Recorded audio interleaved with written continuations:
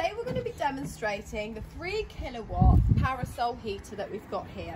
So it's obviously split up into sections. So we've got 1, 2 and 3 as shown on the remote. So what we're going to do is we're going to turn it on here.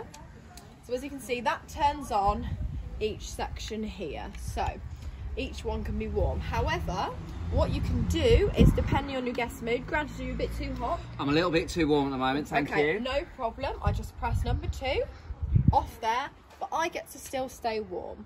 So all in all, with this product, it's completely to your liking heating.